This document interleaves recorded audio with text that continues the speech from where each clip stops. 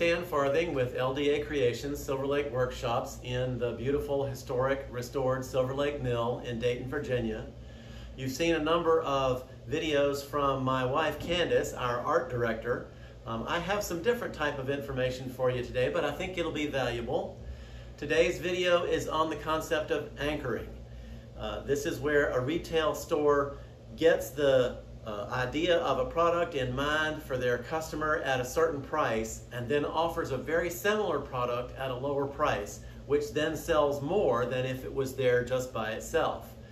The best example that I ever saw of that was the jewelry store that had a beautiful jewel-encrusted watch right up at the very front for, several $1,000s. And then right next to it, there was essentially the same watch for only maybe $300.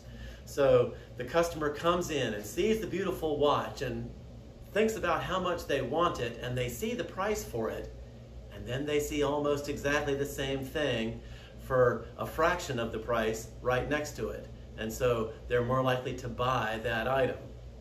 Now that'll work with a lot of different types of products, but it'll work especially well with some of the products that we can make for you. We can do a replica of a beloved building, and then we can do an ornament with essentially the same art for a lesser price. So for gift shops, museum shops, the shops at historical attractions, this works particularly well. Here are some of the types of things that we've done along those lines. This is the Blennerhassett Mansion at Blennerhassett State Park in West Virginia.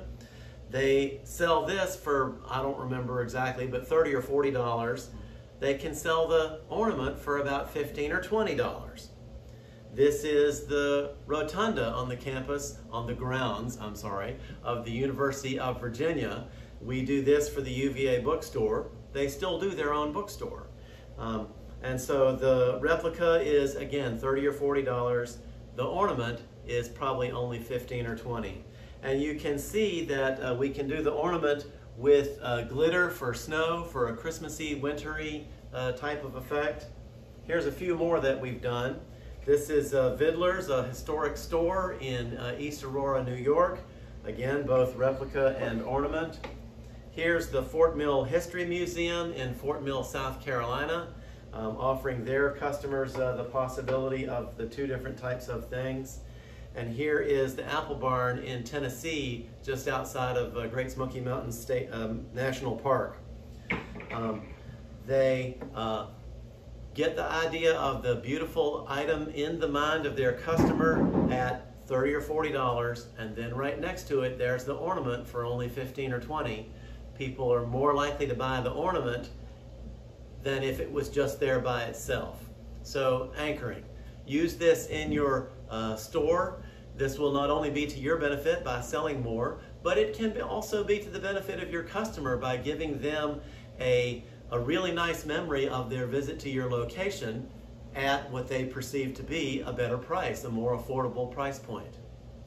I'm Stan Farthing with LDA Creations Silver Lake Workshops in Dayton, Virginia.